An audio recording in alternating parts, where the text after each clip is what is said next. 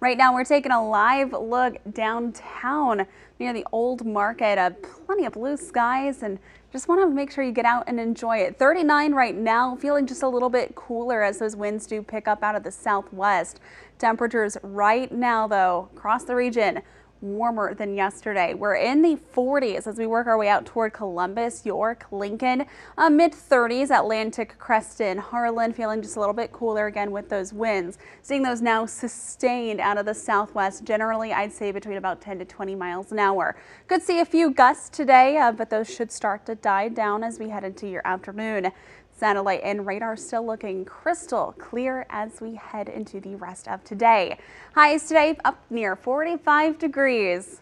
Very, very pleasant, and we're not even quite done with that warm up as we head into the first half of your week. By Wednesday, we could be getting closer to 50.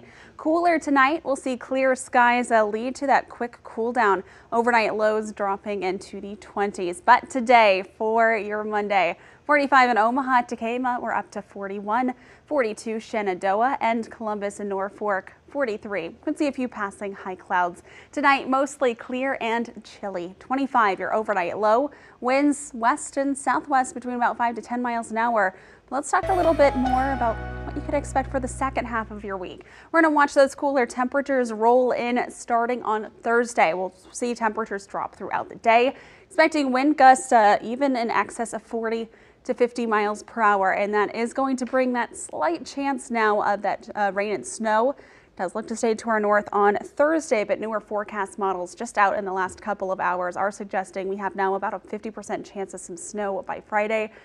So James, enjoy 40s and 50s while they last. Not going to be here forever. Yeah.